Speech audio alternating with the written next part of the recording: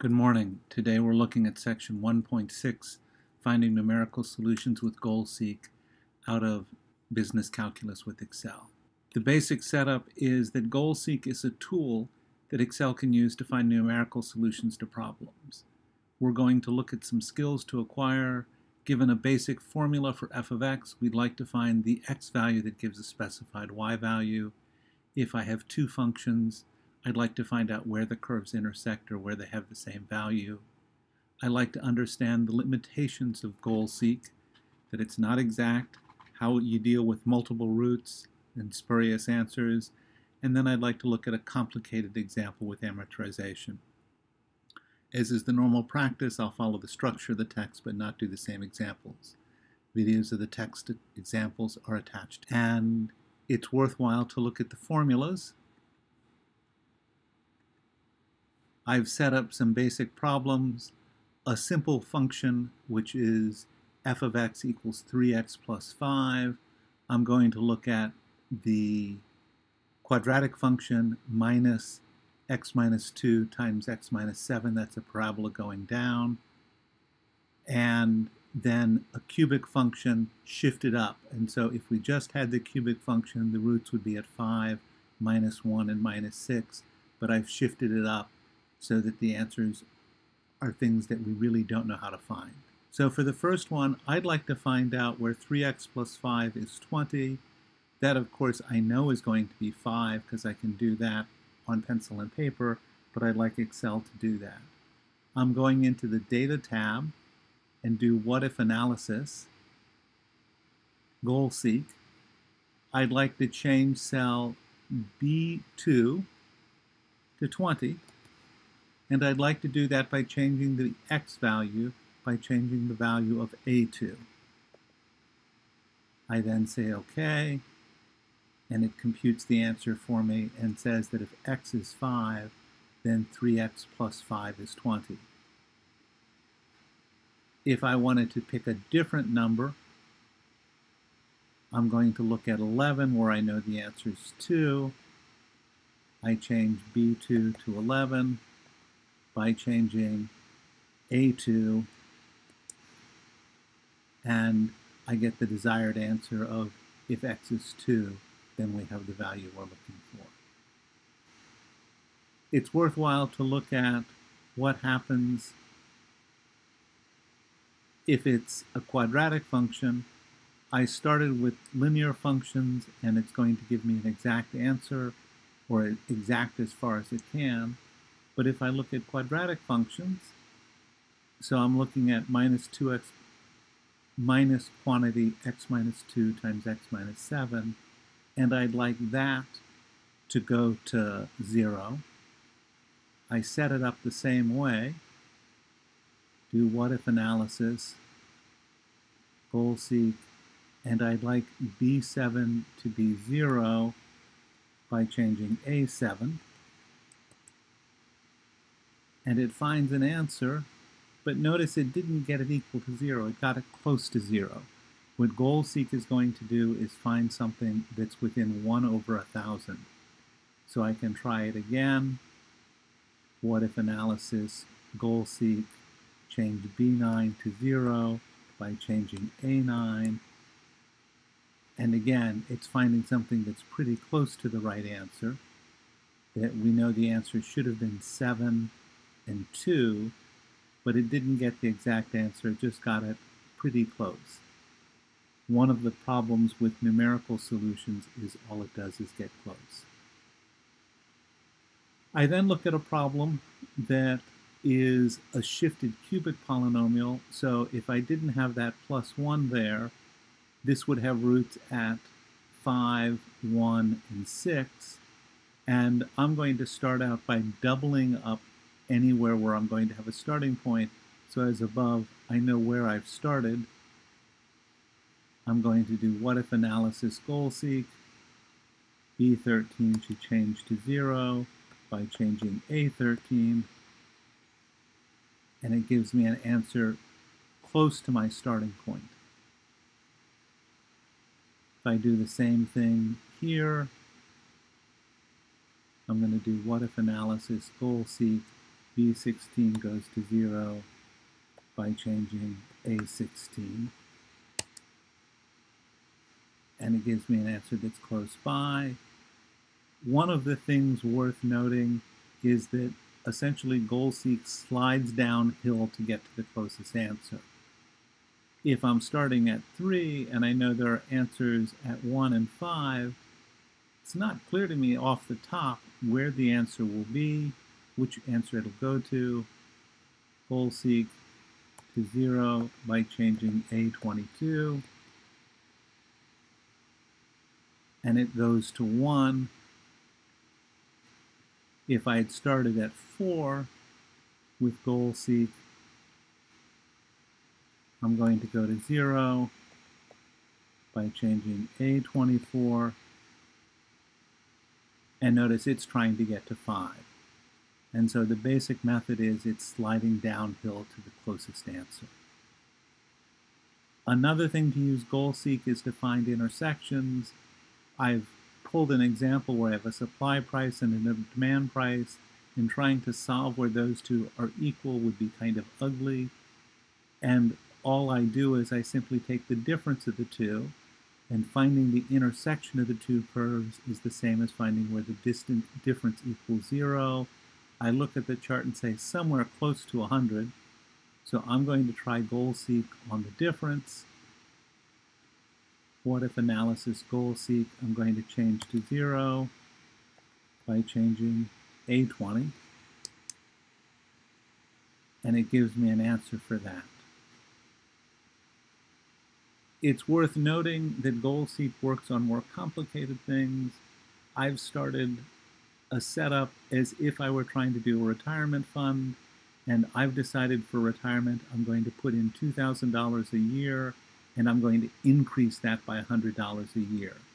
And I found a bank that will give me 5% interest. I'd like to know how much I retire at the end of 40 years. Well, the setup is pretty simple. If I go back to the formulas and show my formulas, I have an initial balance, I have the deposit. Initially, that's $2,000, what was in B1. In subsequent years, it was ever the previous balance plus the change. The interest is the initial balance plus the deposit times the interest rate. And the end balance is the initial balance plus the deposit plus the interest. And the new beginning balance is the old end balance. So this gives me lots of steps, but it tells me how much money I'll have in 40 years. I'm going to unshow the formulas, and I'd like to know if instead of $423,000, I'd like to have $500,000 for retirement. And what I'm going to do is start out at $2,000, but I'm thinking about changing my increment. So I'm going to go to my data tab, what if analysis, goal-seek. I'd like E1 to go to 500,000 by changing cell B2. And it says I'll get to that if instead of increasing my contribution by $100, I increase by $145. Well, I'm going to try the same thing, except I'd like to have not $500,000, but $700,000 or $750,000. I want $750,000 when I retire. And once again, I'm going to change cell B2, and it computes it for me and says I need to be bumping up my contribution by $300 a year, so that to get to $750,000, I need to essentially be doing a $300 increase every year for the 40 years. This is a worthwhile example because it's a complicated enough formula that I have no chance of solving it by hand. In Under the Hood, this uses something called Newton's method. We will understand more of it as we go through the course in calculus, but you take the error, how far off you are from your desired amount. So I'm going to look at x squared and ask, I'm interested in my goal being finding the square root of 5. And I initially guess 1 just because 1's a number to guess. It finds the error, finds the slope at that point. We'll learn how to do that in this course. The error divided by the slope is how far it should go to get to the right answer.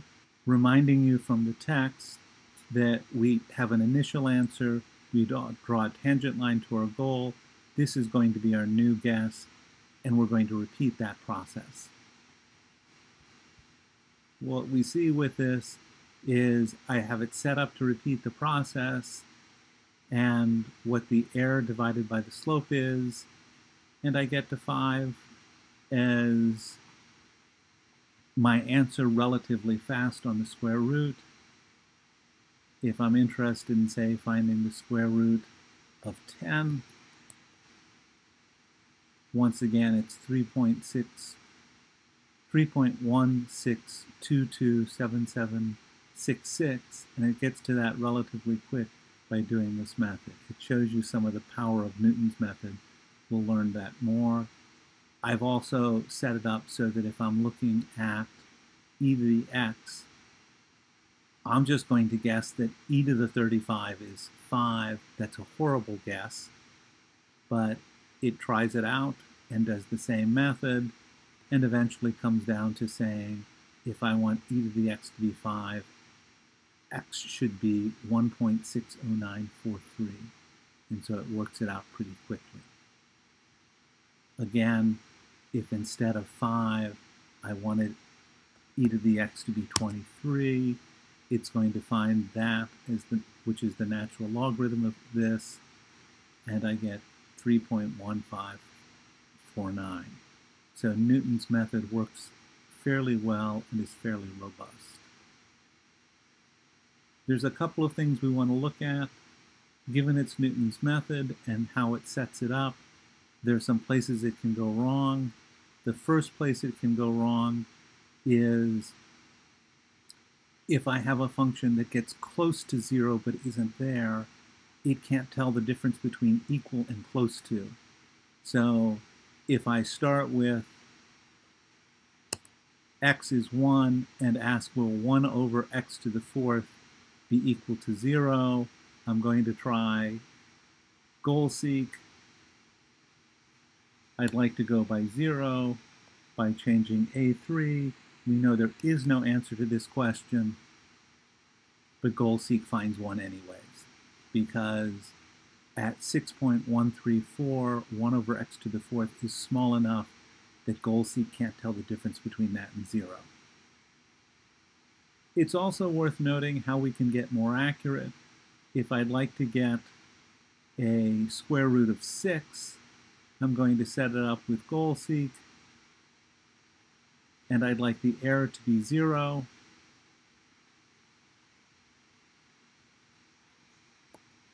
I'll change A9, and it gives me an answer, but I can see there's still an error there. It's less than 1 over 1,000. One of the things to do is I've set this problem up where we had the error and then 1,000 times the error. So instead of asking for the error to go to 0, I'm going to do goal seek and ask for 1,000 times the error to go to 0, and it finds a more accurate answer that it's close enough that when I just look at the numbers, I can't tell the difference because there's an error of 10 to the minus 11th. And if I were to do something silly like, say, I'd like 1 billion times the error to be 0, I do goal seek. I'd like 1 billion times the error to be 0. I'm going to change A12. And it's going to find the answer such that 1 billion times it is 0. Notice these two look like they're the same.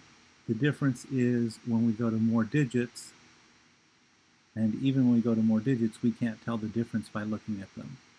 So issues that we have with goal seek, if it gets close but never cross the lines, our goal seek can't tell the difference between lines being very close and actually crossing.